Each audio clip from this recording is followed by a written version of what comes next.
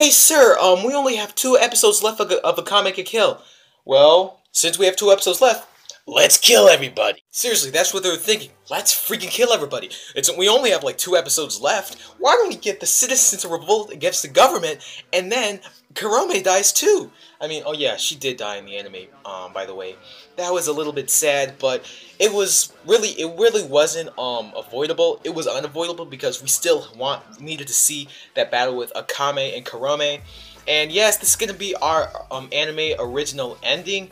Now, aside from mine being dead, that's out of the way and all, but honestly, this felt a little emotional but we all knew that was what was going to happen, because I would really pitch a fit if Akame died, because I can't let my bait Akame die.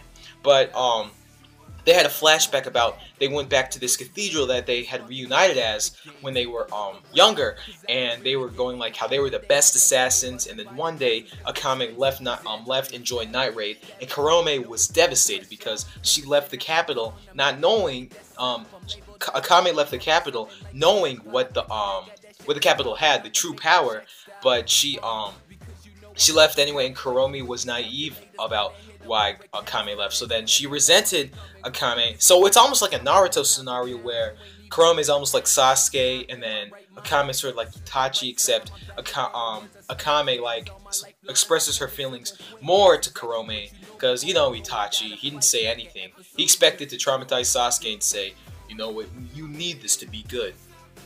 Okay, we'll go with that.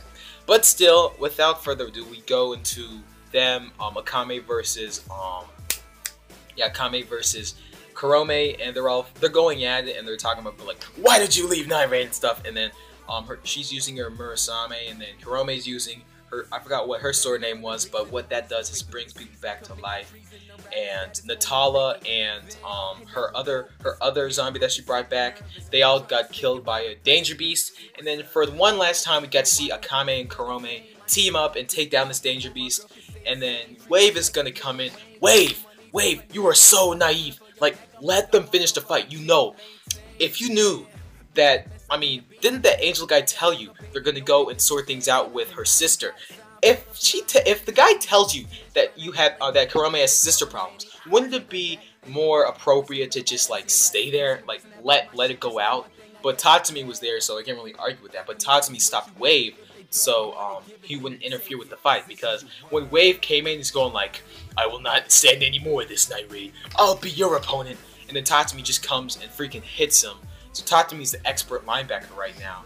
And then when they finish their fight, and then it's one of those clashes where they take out their swords, and then they clash, and then we see which one died.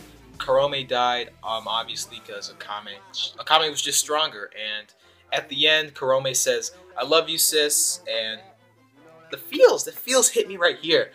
My heart hurts more than when I was Law, and Doflamingo was squeezing my heart. Still, that was some major feels. And then I think we might see some Akame and Tatsumi, since they're the only people left to pair. I mean, sure, we have Leone, but nah, it can't happen.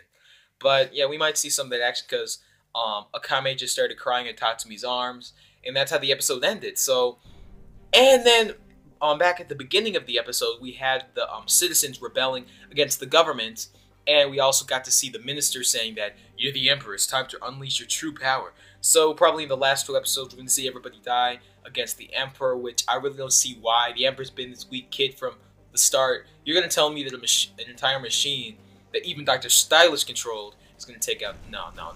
You're not going to kill off characters on my watch because some puny kid takes out Night Raid. No. But still, tell me what, guys, how much did you cry in this episode? Did you think that Kurome should have died in this episode? And tell me what your thoughts on this overall.